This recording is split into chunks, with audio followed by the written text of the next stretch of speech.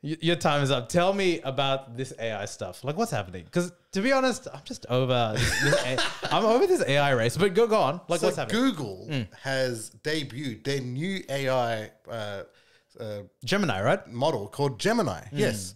And I mean, the demo looks sick, right? Like it was about, it's a live video and like, it's a camera there. It's showing obviously like, like a table and like the person's drawing something and giving voice commands to, voice commands, I mean, talking conversationally with the AI, right? And it's solving all these things that ChatGPT 4 would solve with text prompts on the fly. Yeah. And to me, that looked amazing in that because it's very similar to what we see in that movie Her by Joaquin Phoenix, right? I haven't even watched that. All it needed was Scarlett Johansson to start talking to him, to the Google person. Yeah. And I would have been convinced that we're at that age. But something's happened overnight which has changed all of this. What's up? So apparently it's fake. What do you mean apparently it's fake? What's fake? Meaning that Google Sorry, Gemini doesn't exist? No, it does exist. And it's but Google put a disclaimer saying that they have cut the video to make it more digestible to view. What does that mean? So I'm not sure what that means. Wrong? There's been a lot of articles online now from a lot of tech journalists saying that, calling Google out, saying, why did you say that? Like, we were sold on the idea that this is something that was like, very instant, very like, conversational. Apparently it's not.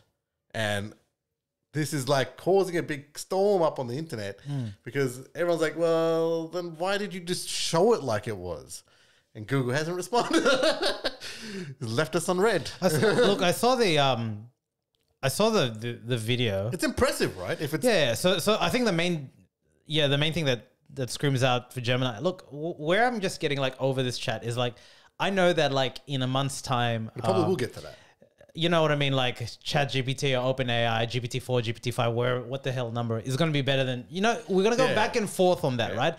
But to that point. But to me, this was a leap because of how easy it was, so right? the main thing is these modals, right? Which is text, audio, code, being able to interact like how you would But normally the fact that it was doing it on the fly was insane to me. Because like the person was drawing like an outline of like a duck. Yeah. And then literally the guy asked, "What is this?" Yep. I was like, "Oh, that's a duck."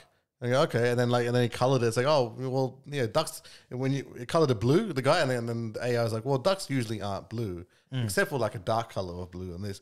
I'm like, that's insane. Like, it's like the person's talking. The AI is talking to you.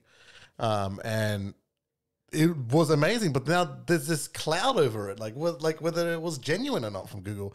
And this is the thing with Google. Like, Google starts a lot of projects but never finishes it.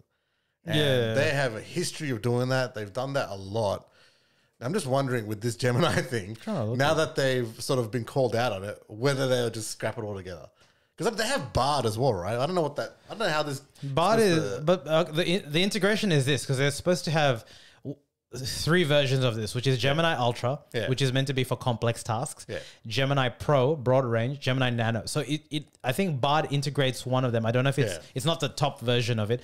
Think of these names, man. Ultra Pro. These are like mobile phones. Like you name the naming convention. Like, well, here's the thing, right? Yeah. What that movie showed us, Her, was that this is gonna sort of become like a mobile phone. AI is gonna be something like that you download to a blank phone. It'll be like an OS, and it literally talks to you. That's the future that they showed. I reckon that's probably what we're heading towards, right? Yeah. Is that all these things, this hardware, they're going to be blank canvases. And what's going to happen is you can download like an AI into it. Oh, yeah. And that will be your OS. It'll talk to you, it'll show you things and stuff like that. And that will be what it is. And it's like you're downloading, like literally the movie shows downloading a friend. Yeah. The company's description on YouTube includes a short line that says, for purposes of this video, latency has been reduced and Gemini outputs have been shortened for brevity. I mean... See, that's the thing. The latency was the impressive bit of that. Was it though? It was. The fact that it's real time getting all this information and giving you stuff back to like conversationally. To me, that's the leap. I mean... Otherwise it's just like ChatGPT 5 then. It's like the next leap of that. But we know that like this was always going to be launched in like what 2025 or something, like next year, right? Like it's not a now thing. It's a development thing. To me, it's like. But here's the thing, right? Google's shown. Remember in 2018 when they showed that assistant that took your call and scheduled an appointment with you. Where's that? That never ended up being it. Yeah. This is the thing with Google. They start a lot of things, they never finish them. And it's just frustrating because that assistant thing sounded cool, doesn't it? So when you don't answer your phone and you got like an AI assistant basically telling you, okay, now I'll schedule this for you. And all How many that. days ago did Google announce this? What day? This was I mean, you'd be able to see 3 days ago, I think. 3 days. So Yeah, 3 days 3 would be 7th. Yeah, I think around there. It's coincided with the stock price pumping a little bit. It went up? Yeah, Yeah. but that's AI, what, like, man. I'm telling you, bro. but that's what I mean. It's like, I think don't get me wrong. I feel like a version of this exists with OpenAI and stuff like that. Like with all that stuff going around. Not on there, this level. How would we OpenAI know though? OpenAI and ChatGPT, Yeah, they're yeah. based on just like me entering something Yeah, or yeah. uploading something and they're giving me something back. Yeah. It's not based on me just randomly like, live video, here you go, Yeah. analyze this.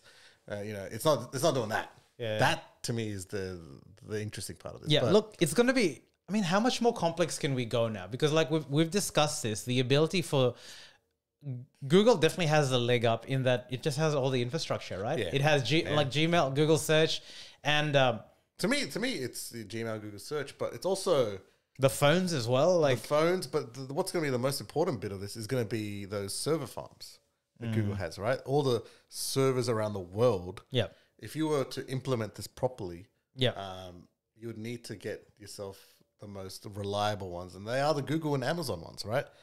yeah. And this is going to take this sort of stuff takes a lot of computing power, right? Yep. And the fact that Google has its own, Like they're already priming the names. Like they're probably the company that's most ready for that, and Microsoft ready for this AI stuff. yeah.